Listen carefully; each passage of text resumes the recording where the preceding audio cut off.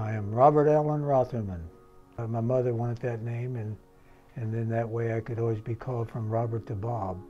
So I left it at that. Born 1941, July 1941, and not aware of the fact that I was one of the youngest of 8 boys, and had a sister that was younger than me, and 5 sisters, and having that many brothers and beating up on you every now and then, that was fun. Well, I was really born and raised on a farm in North Platte, Nebraska, and moved to another farm, was in Springfield, Nebraska, where my dad farmed 250 acres of land. We had all the animals, the chickens, cows, pigs, everything, and all of us had a job to do, and my job was collecting eggs, and that's about as much as I want to go into that. So we lived far away from the nearest town, which was Springfield, Nebraska, and the only way you could get there is by either horse or buggy, or you had an old Model T car that would get you there and back, and then come back from where you were, and get ready to go back to work and doing what you got to do on a farm. Well, my dad's name was Albert, and they all called him Al. My mom's name was Martha, and what he did was he ran the show on the farm, and he was a very hard worker, working 6 hours just plowing and chucking corn or whatever. And as I kind of grew up close to that, my dad would kind of lead the way for guys at my age, which I really took an interest in a farm and do the things that I had to do, and chores wise, and then trying to take care of going to school and things like that. Well, my dad had 2 plow horses that he trained. He'd whistle once, and the horses would go. We were pulling the wagon, chucking corn, and he whistled again. The horses would stop. So we had to keep moving and keep chucking corn and throwing in the wagon, and that's the way it was. And as far as my dad is concerned, he was one of the hardest working guys. I mean, he'd go from daylight to dark, and my mom was just a great mom. She took care of the kids basically. And I remember one time I tried my dad, and he took me to the tool shed and gave me a good whipping, and that was the last time I saw myself in the tool shed, because if I made a mistake, did something wrong, and I'd been told before, then he would make sure that I got the message about the way it's supposed to be. So that's the way I was growing up on that part. I always had a real scare tactic or something, whatever it may call. But when he told me not to do something that I wasn't supposed to do, then that's what I did. I listened to what he had to say. My dad was like a one-man gang. He did so much of the work, and when he told his sons that who he was a man that he was a hard worker. He loved his kids. And my dad was a man that wanted to make sure that he was bringing us up right and doing the things that we were told to do. And that's the only way we could, my dad was just a guy, you just had to make sure that you were going to be doing things that he expected you to do. And he was a leader. To me, he was a leader, which I think I got where I played football, what it meant to be a leader. And that was to be like my dad. My mom was just kind of a person that her life, the way it was when she came up, she would always let us know a little bit about what she was like when she was a little girl growing up. But she always wanted to be who she was, and her name was Martha Whitmus at that time, before my dad married her. And to have one kid after another, just, until you get to that 13 range and you want to stop having children. She was just a great mom. I don't know what else I could tell you. In fact, that there are so many ups and downs and so many painful things, so many tough ways to go. My mom was always there. She was one of the best women or ladies I ever known in my life. She was just a great mom. She was also from Springfield, Nebraska. I remember a lot of memories. I remember when my 4 brothers were in the military, and she was just a lover of her children. She loved children. When my brothers came home, one of my brothers came home being injured in the military, and I remember one day, a special day to me, who my mom was. I remember one day I went to the house and she was there, and she was crying at the screen door, and I looked at her and I said, "Mom, why are you crying?" And all she could say is, "You wouldn't understand, honey, you wouldn't understand." But it's because she was upset about my brother being injured in the military. And he was shot, right? Yeah, and he survived and he did well. And once he got healed up and everything, and I think all the credit goes to my mom. But she did so many things that I can't even remember. His work was just trying to get everything done that needed to be done. He had corn, he had alfalfa with the bales of hay. He had animals, chickens, pigs, and cows, and all that stuff. And at 8 years old, I learned how to milk a cow. So I know what it's like on the farm to be a busy guy. And my dad had so many responsibilities. And one thing I always didn't like about my dad, he smoked a lot of cigarettes, and blew a lot of smoke, and it was like he wrote his own. And that was one of his pet things that he wanted to do, is make sure he always had cigarettes to smoke. My dad, when I turned 9, we moved from the farm into the city, and my dad, by the second day, worked at the Omaha stockyards, and I was real close to my dad. It was one of my brothers that worked part-time at the Omaha stockyards when we moved from the farm to the city. He died of a massive heart attack, and I just turned 9 years old.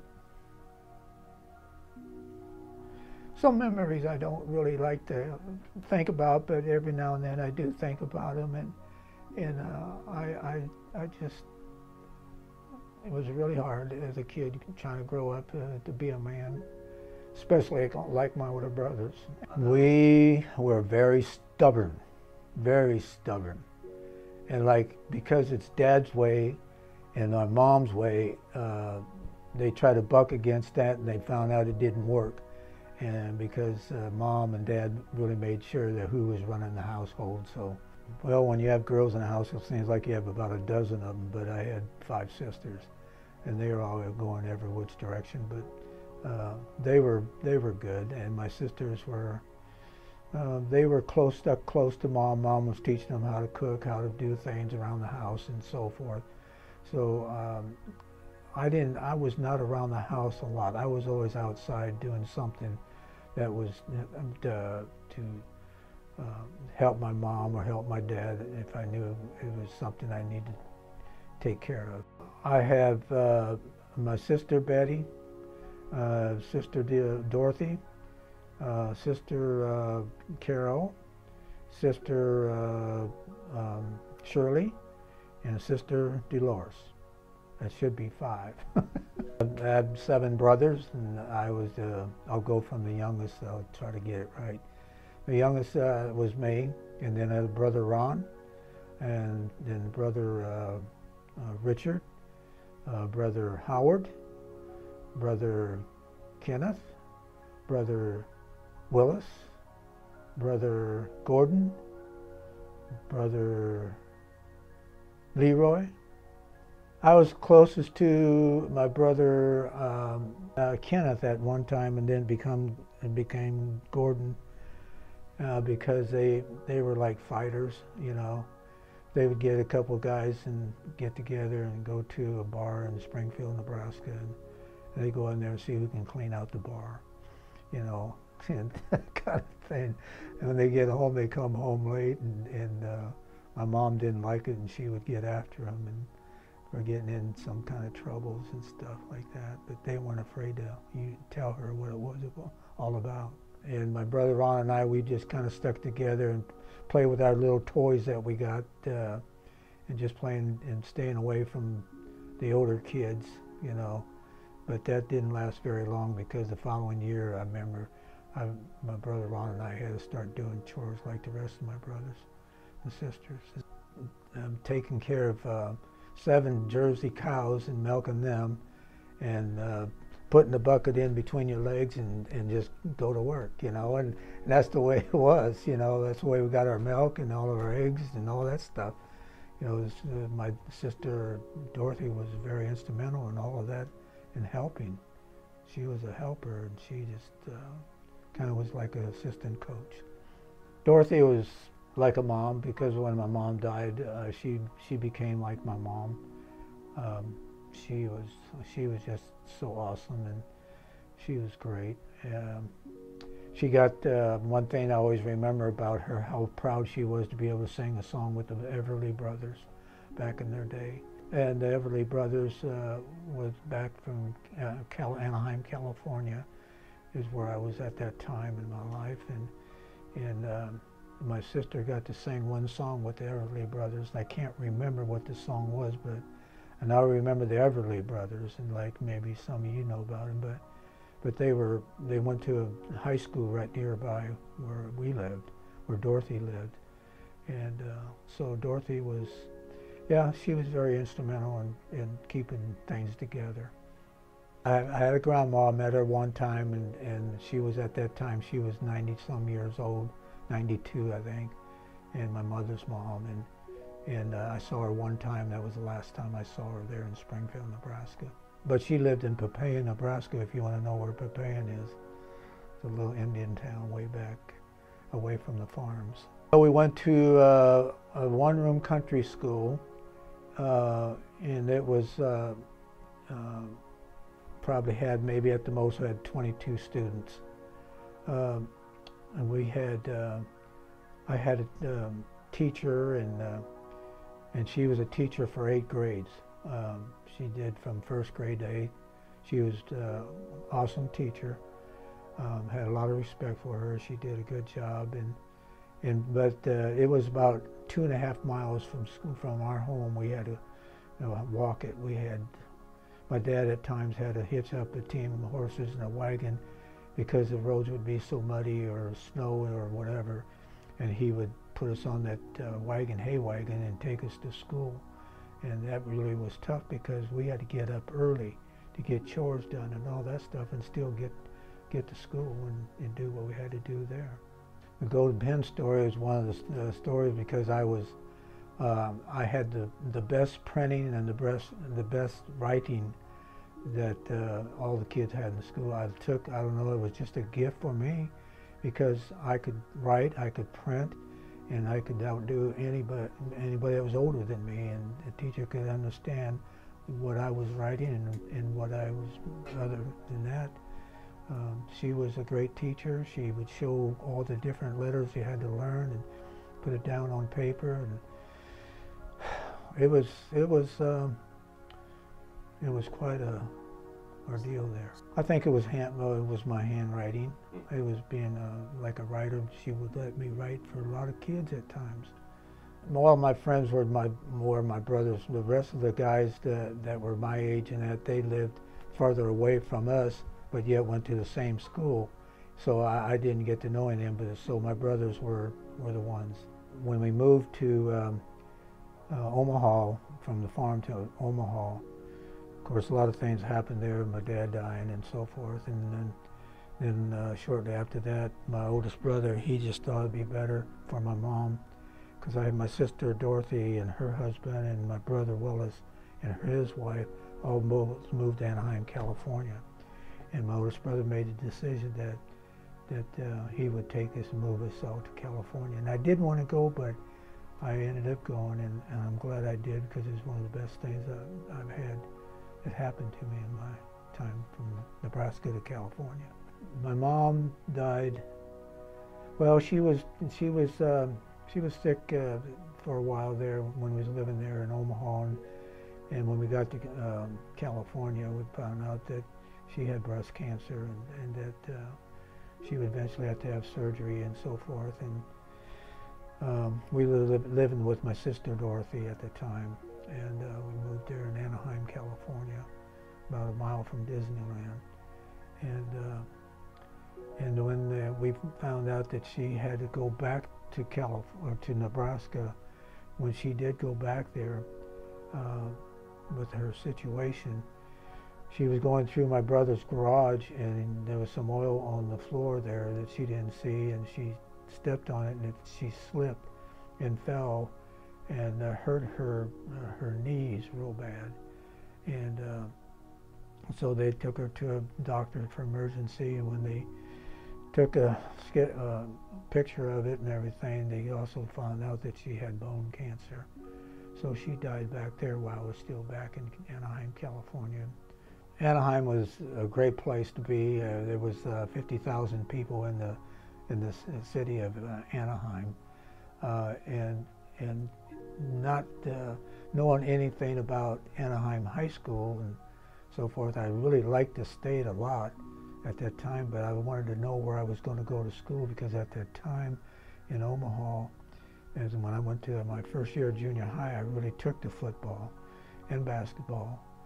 The rest of it came later. But anyhow, going to California and able to go to one of the top high schools in the country at that time, and I had one of the top high school coaches at that time that I played for, Claire Van Horvath. And he was an awesome coach, awesome. And he taught me more about life. He was a Christian man, and if it wasn't for him, I don't know where I'd be sitting here today. The things I was doing wrong, and I had bad habits of, he helped me to get my life straight and get it going. And once I found out that even though I wasn't a big guy, I was about 150 pounds, but he saw things in me that he thought I could be good for his football team. He wanted me to play, and I told him I had some experience back in Nebraska. But it wasn't for him. Like I said, he became like my father, because my dad died when I was 9 back in Omaha. And so I had nobody to turn to other than my sister and my brother that lived back there, and my mom and that. And but once I got into the school, things changed for the good. I got into a school that was a 3-year high school. You got your sophomore, junior, and senior year, and I happened to be going into my sophomore year. And and my brother Ron was also there too. But I became a football player. I became a basketball player, dropped basketball, and went on to be a wrestler on the wrestling team. And then I was a track man. I was on the track team because I was second fastest on the football team and track team. So I had a lot of speed. You know, how I developed all that speed, I don't know. It was probably the way I was trained and how he had to do things on the farm and all. But Gene Donnelly was one of the instrumental guys that was my trainer. And he was a trainer for our guy. He was like a doctor. He was really good. And then we had, at that time when we had injuries, we had the hot tub, you know, and so forth. But he was very instrumental in my life, and I surely, all the coaches were people that just really treated me like I was good, because they liked me because I was a tough guy. You know, I had to be tough. I had brothers beating up on me every now and then. And they called me a big crybaby if I cried or anything like that. And they would hit me and knock me around every now and then just to toughen me up. And so that kind of went with me when I moved to Omaha and played my first year of high school there, my junior 7th grade year at Omaha South High. And I was really good at football then. I was punt return, kickoff return, and the other two. And then I was a starting defensive corner. Football was my favorite sport. Wrestling was good because it was it taught me a lot of discipline and how to be strong and to be not afraid, you know, or anything like that. But yeah, it was. And then track was great because I built up my speed, my and being one of the fastest guys on the team, I had 3 great years there at Anaheim High School. It's one of the best coaching staffs. I went to Orange Coast College my first year as a sophomore year, and I had a bad knee. At that time, I played 2 years with a torn cartilage in my knee, and I had to have my knee drained out twice a week.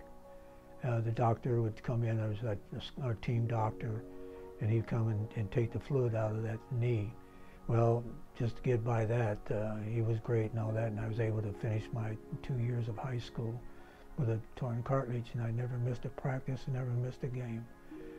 Anaheim High School was rated no less than 8 and 7 every year, being 1 or 2 of the top high schools in the state of California. If anybody's heard of Modern Day High School, we played them and beat them. And anyhow, just the surrounding of all the different schools and different coaches and different players and all that, it was a real strong, hard growing up time for my life, because I was involved in so many things, and now my dad died of a heart attack, my mom died of breast cancer, and trying to find my way, what is going to be good for me. But my brother, a couple of my brothers really helped me along a bit. My sister Dorothy and her husband were very instrumental in my life. Sports had a great big impact on my life, because without it, I don't know where I've been. I know I would have gotten myself in trouble, but because the coaches kept everybody on a straight and narrow way, make sure that you take care of business. And they were very instrumental in that, because I was able to get my life together more, and because of them helping me. If I had some problems with a certain subject, they would sit down and work with me. So our coaches were very instrumental in being who they were and why they win. It's because they really took good care of our players, and whatever the sport they played, they was always there to help them. 1960, yeah, we won 2 championships. It was, if we lost, didn't win it, is because we lost to a really good team, which was Santa Ana. And so, well, later on in life, Jim Coleman, I was living in California at the time. Jim Coleman was an ex-player. He played for Paul Bear Bryant at Alabama. And Jim Coleman had 6 boys. His mom, his wife prayed for 6 brown-eyed boys. She got 6 brown-eyed boys, and every one of them were very good football players and good athletes. And I grew up with a lot of those kids. And Jim Coleman, who was a federal probation officer in his job, and Joanne, his wife, was the mother, and she took good care of the kids, and she called me her 7th son. So just to get to know Jim Coleman and his family was just an unbelievable thing, because my buddy Jim Coleman is Jim Coleman, but I call him the Kong. But he and I became the best of buddies, and Jim Coleman, when he was the most sought after running back in that day, and he decided to go to Paul Bear Bryant, and he was opted to go to Georgia, and he was one of the top running backs. He weighed about 220 and was about 6'3", but he got a severe in his first double-day practice when he was playing ball for Bear Bryant. He got he had 2 breaks in one leg, and he had to have 3 different surgeries, and it ended his football career, because he would have been great. So he was a very bright guy, just like his wife. Which was like my mom. And she was so bright. She was so great. And but Jim was a man that he had a real strong way of bringing up his boys, and he was very strong, very right to the point. And when I came into the family, just being around them, he called me his seventh son. And we did a lot of things together. And I'll tell you, he was such a funny man, a very strong, very smart man. He could do a lot of things. But what we did is, whenever we wanted to go to a different school to see him play, we would drive up to Cincinnati or go to Pennsylvania. He just wanted to go see where they had good high school football.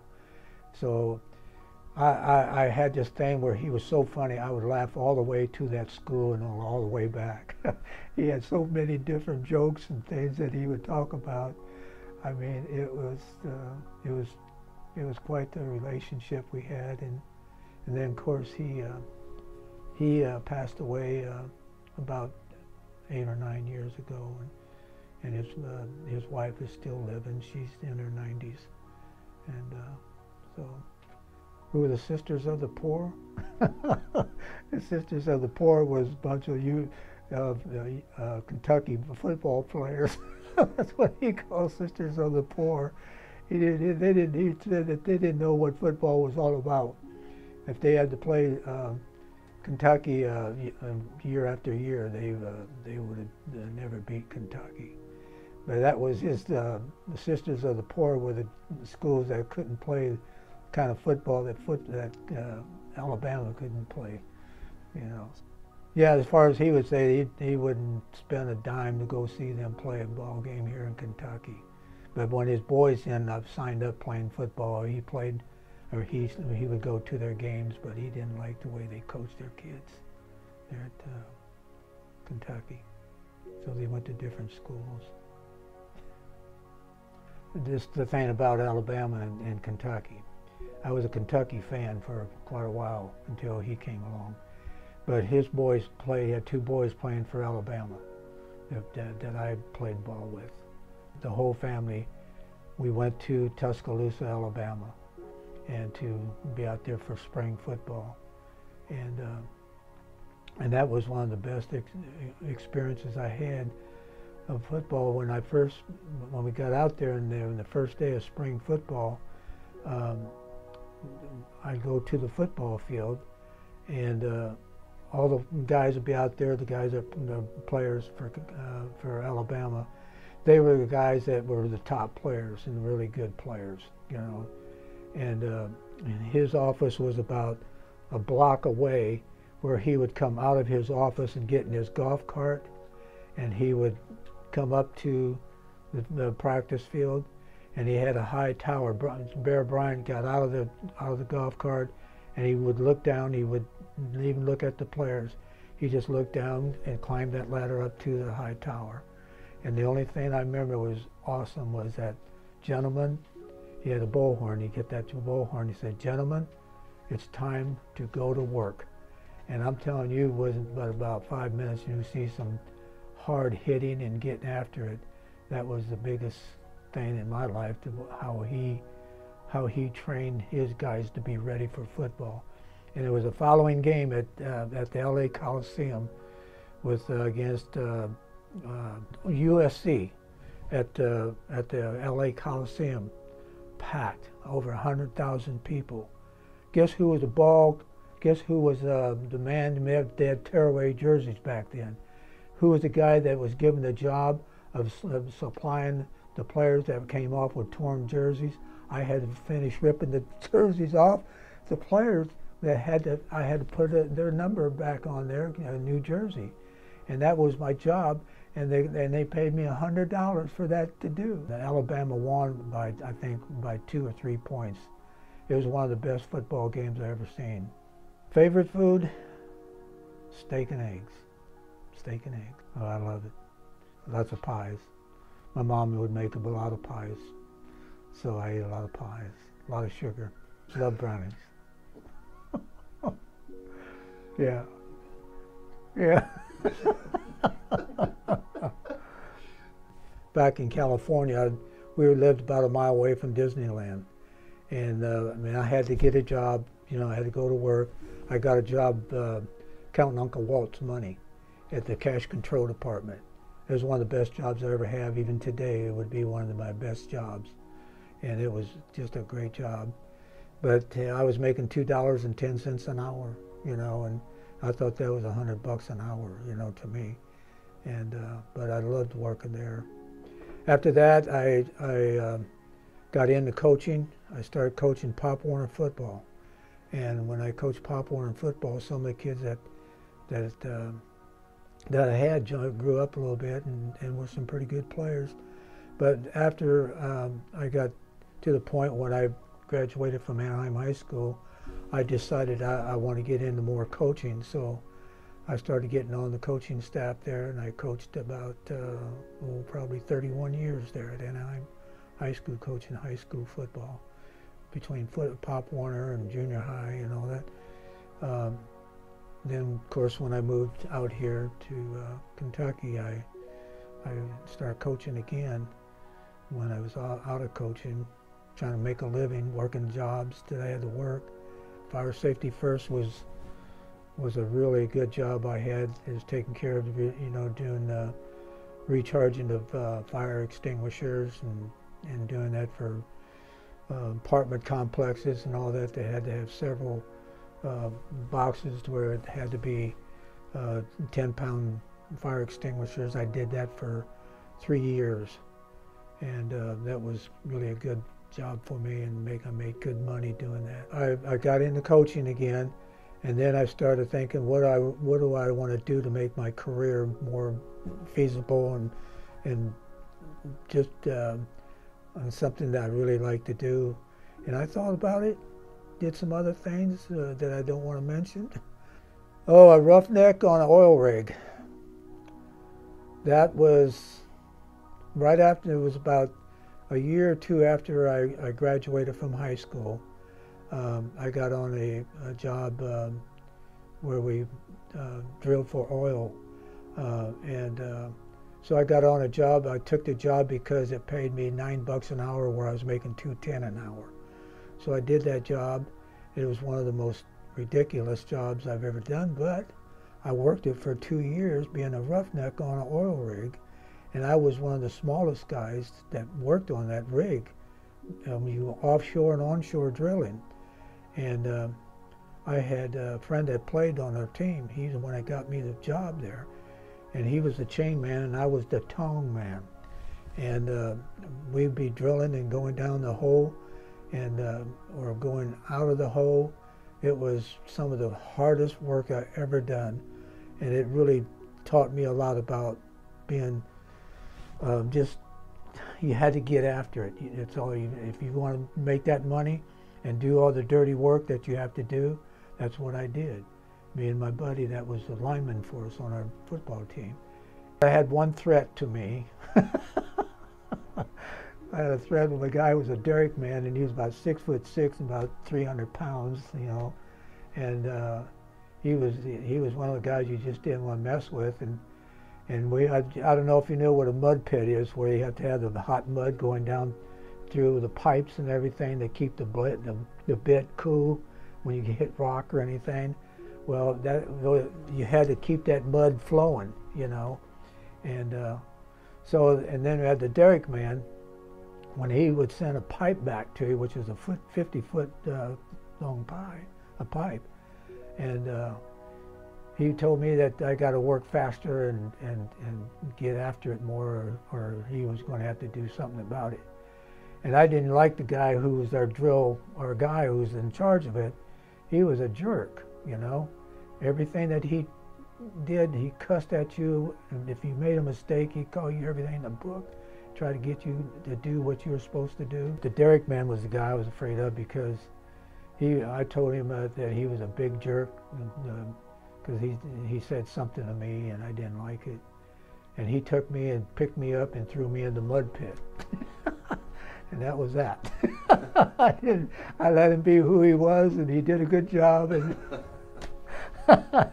that was one of the highlights of my life, you know. He picked me up like I was a rag doll, you know, handling 50-foot pipes, you know, like he was doing all the time. He was strong as a mule. In 1967, I have to go back to that because I became a Christian. My football coach was a Christian coach, and I liked the way he handled kids and he handled life. He taught me a lot of things and took a lot of things that I was doing the wrong things a lot, and he just made me feel more comfortable about telling him who I was and what I liked and what I didn't like and all that. But he said, hey son, you just have to grow up. You're just going to have to grow up and become a man. And I can tell you this, I can tell you to be a man of God. If you're a man of God, you'll be fine. And so from that point on, in 1967, I gave my life to the Lord. And it was one of the best decisions I ever made in my life. And knowing who I am today and what I got today in my life, can't ask for anything more than having a son and 3 daughters, and I got 12 grandkids, and that keeps me real busy taking care of them every now and then. Yeah, my life is very, very difficult at times, but if I had to do it all over again, I know that if God would say, this is how you do it, don't do it that way, stay away from this, stay away from that. There's a lot of rotten people out there, but there's a lot of good people, you know, and I just think that with me becoming a Christian, it really taught me a lot about life, and it taught me a lot of when you don't know people, or if you know people who are not Christian people, I just try to let my lifestyle be the picture for them, and why I do this and why I did this. I used to do this, and now I do this now in my way. It's my life I have with the Lord, and I love people. I love whether they're Christian or non-Christian. I care about them. I pray about them and for them, and I coached the last 12 of my years. I coached at the LCA, Lexington Christian Academy, and I took over as their Bible teacher. Faith was the main thing once I got to LCA, and I wanted to be a minister for the kids on the football team. And that's probably the greatest thing that's happened to me, because I was able to share the gospel of Jesus Christ to those kids. And that meant more to me than football or anything else. But it was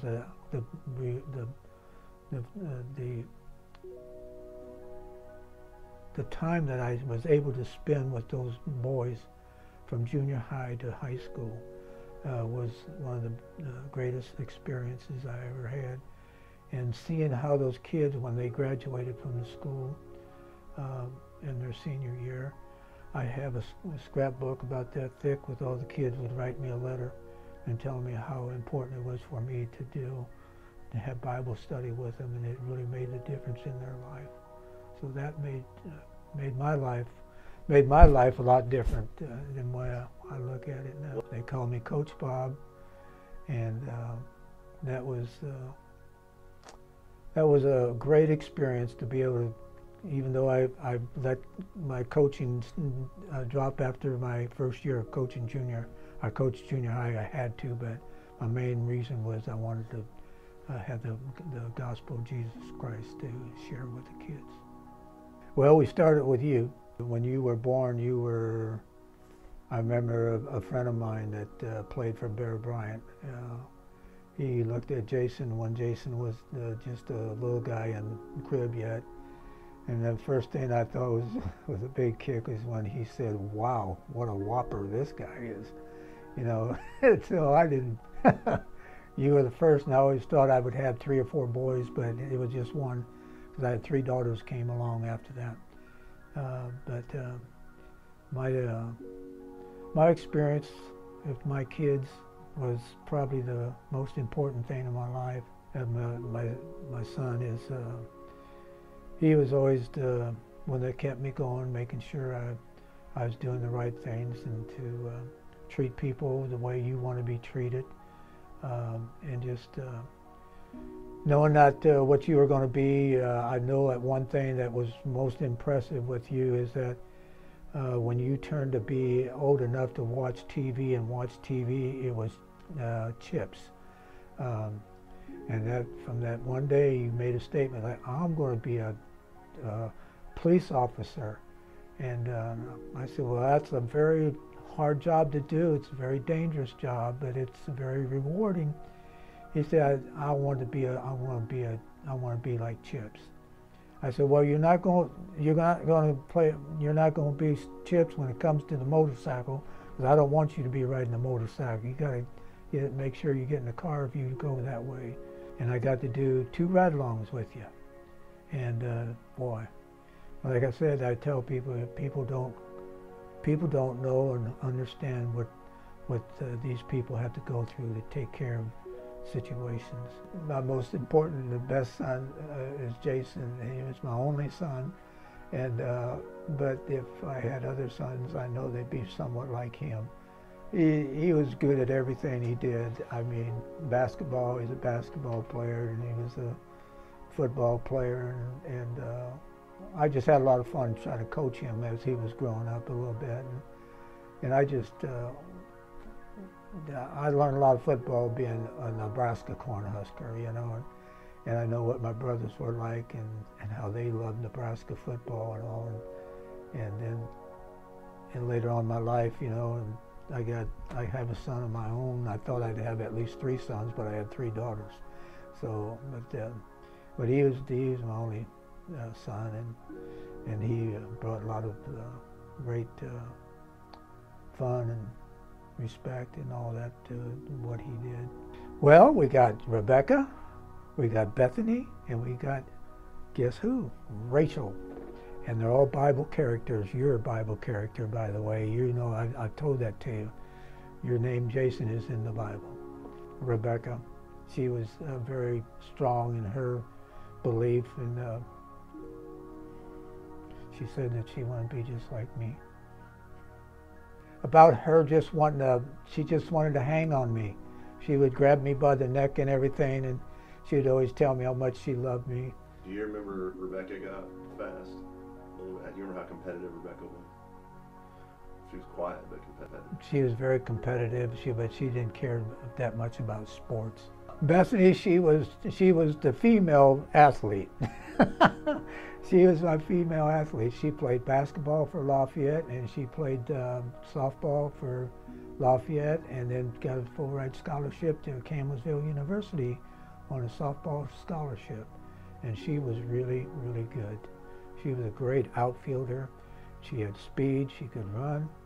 And I remember when she was just a little girl and they were taking time out for who was the fastest one to get from home plate to first base. And you know, you had to swing the bat and then drop the bat, and you had to go, and then you had to be clocked. Well, she beat everybody. And there were girls older than she was when it was our first practice, you know, and she was the fastest girl on the team. So since we're talking about my sisters, and we'll get to Rachel here in a second, Esperanza High School, we'd go there. Yeah. And you remember Rebecca and Bethany would race me. Right. Yeah. How did that go? Tell me about that. Well, you were so fast at that time that they always told me, he says, "Daddy, well, can I be as fast as Jason, Uncle Jason?" Not Uncle Jason, but Jason. My daughters would say, "Yeah, I don't want to be as big as he is." Well, my mother was a redhead, and I mean, she was a redhead. Boy, whatever she said, you know, it had to go. And so I always thought, well, all the kids I got, all my grandkids, and then all of a sudden, here comes Rachel, and she's got red hair. Out of all the redheads in my family, and I got a lot of family females that are, you know, connected in my relationships, but she was the only one that had the red hair. My mother, she was very, very stubborn, very stubborn. She didn't like people telling her what to do. I think As you know, your mother and I had a divorce, and that made it, I think it made it really hard for her.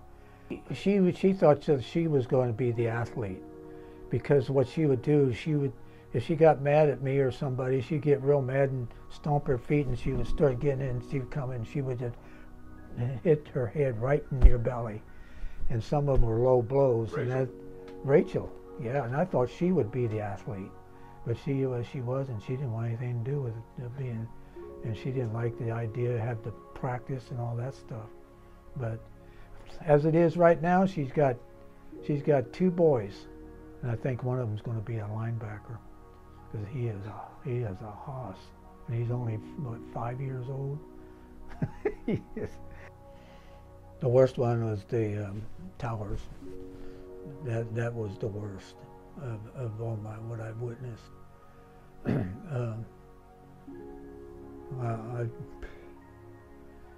At that time when everything was going on, everybody's saying that was somebody was attacking us from another country and all that. And I'm thinking, first thing I start to think about is my family. What do I do? Where do I go? What should I do? And all that. And that was really a hard time for me, because I was into selling athletic sporting goods. That was my career. I did it for about 25 years, selling athletic game gear to working with the athletic directors from high schools and Little League football and all that. I did that for about 25 years. And that was one of the best jobs I ever had. You know, love one another as he has loved us. So that would be the first thing I started off with them. And then I started off with my granddaughters, where I wanted them to memorize some of the scriptures that I taught them. And Aubrey, as you well know, she remembers 3 of them from the Bible when she was just 4 years old. So that's what I really had in my mind, was to make sure that I treat them right from wrong, and make sure that you're accountable for your actions. And don't hide your weaknesses or anything like that. You come to mom, you come to dad, or you go to a coach that you can trust or whatever. But I always wanted them to know that I was always there for them. Now, the roughest sport I ever played was wrestling. Football, track was easy to play compared to wrestling. Wrestling, if you did know what you were doing, you were going to be called canvasback, because you're going to be on your back. And that means you're being pinned and you lost. When I had to learn that in my sophomore year, but in my junior and senior year, I could handle myself pretty good, because I learned it just from wrestling, how to protect myself. Oh yeah, I would change some things that I know that I shouldn't have done. If I wouldn't have done it, I would have been a better person. If I would listen to more people like my coach that would give me some good advice in leading me to a better situation, if they thought that I was not doing what I should be doing as a husband, or along with my children, being a father. There's just a lot of things that I had to learn. And coming up from a situation where I had 7 brothers I had to deal with all the time. I had to deal until we moved to town, and then they pretty much split up and got married and all that. But it was hard growing up as a young kid. Loving my daughters is the most important thing to me. And while I'm here on earth, I want to be the best dad I can be. I want them to be proud of me. I want them to be proud of me because I love their children, you know, and they love to be around me. I want them to know that not only am I a godly man, I want them to know that I am a man that is about doing what is right. And I want my girls, my girls and my grandchildren to grow up to be who they are in Christ, not in just their immediate world. Well, this pappy, my children, I just want them to know that my main objective when you came into this world is that I want to be the best pappy that I can be for you. That you can always come to me, and I can always be there for you if that was the case, you know. But I want my kids, my children, I want them to know that Pappy will be there for him if he's able and willing, and to lead you to doing what is right, and then give it your best that you've got every day, because we're not guaranteed the tomorrows. We take care of today and be the best that we can be today. So this is my hope and prayer for you all, is that you take your energy and put most of that energy into knowing who you are in God. You didn't get planted here just by some little thing falling from the sky. You know, you are a child of the living God.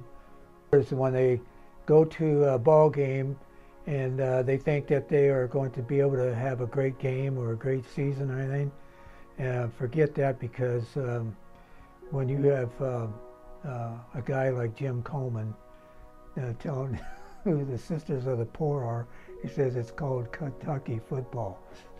Well, the coaches, when I was playing at Anaheim High School, the kids would get out there talking and doing things that, you know, they're just being kind of goofy, and the coach would see them do that, and the coach would come up, and our coach says, "All right, that's enough of that kind playing grab fanny. No more grab fanny." And what do you mean grab fanny, coach? And he grabbed his rear end and say, "This is grab fanny." He was patting each other on the rear end like you did something great. He said, "No more grab fanny. It's not allowed." Doing something silly. I think Alabama. And the reason why I say that is because I saw them play for a long time, and I saw the kind of game that they played against one of the top-notch schools in the LA Coliseum. I think USC had some of the top players, but I'd never seen the guys that more disciplined and more ready to play any game. Is where I got to know some of the guys down there on the team. Got to wrestle one of the guys on the team too. Big guy, 6'6", about 6'7", weighed about 290. He was a defensive tackle for Kentucky, not for Kentucky, but Alabama. Pro football team. I like Green Bay Packers. I can't help it because I was like Coach Van Brocklin. How's a guy getting millions of dollars? And he was one of the highest paid coaches to come to Texas A&M, and has a couple teams that I've seen so far that couldn't beat the Sisters of the Poor. I don't know. One of my highlights has to be when I ran track. I had to play against a guy who was 6'6", from Western High School in Anaheim, California. And this guy was their tight end. And he was a big, strapping guy and fast. And he wasn't fat or anything. He was just a tall, slender guy, but really put together. He had muscles and everything. And that's one time we lost a game, and he was a tight end. And he beat us because he caught a touchdown pass on me, and it really ticked me off. I had it in for him for the rest of my life, we might say. And so I found out that he was on the track team, and I was on our track team, and he was on their track team, and he was a 400-meter yard runner. That's one time around, you know. And I was a track guy too. I was on the relay team and everything. But I ran the 440. That's what they called it. And he ran that same 440. And I just looked at him. I didn't say nothing to him. And he was one of the fastest. He had the fastest time. My time was not as good as his time when we met. And so we took off, and we kind of were on the straightaway. We were kind of going, you know, even. You know, there was two other guys running with us. And I wasn't worried about them, but I knew what I could do, but I didn't know what this guy could do. But anyhow, when we turned the first turn, come down the stretch, then I start kicking it in, getting more to it, and he was just, we were about side by side, and then he started pulling ahead of me, and I said, I'll let him get into the turn, and then I'm going to hold some spit for him. So when I turned the corner and I kicked it into high gear, and I got a picture of it too, by the way, and as soon as I got to him, I looked at him and I spit at him. I said, "Come catch me if you can," and I beat him. And that day, that track meet, I beat him, and that was one of the highlights of my life because I got back at him. So, you know, for a long time, I've tried to find a way or thought about ways to really honor my dad and his legacy and his impact on people. And a video like this, priceless. A video like this being able for grandkids, great-grandchildren, and generations to come to be able to know who this man is extremely important. And I'm just thrilled to be able to do this project. You know, it's funny because growing up, everybody has superheroes that they love from Marvel and all that kind of stuff. And I never had to go outside my house to find my superhero because that was my dad. And I can't believe the impact this man has had on people's lives. And the most important thing that I can do as his son is to share this legacy.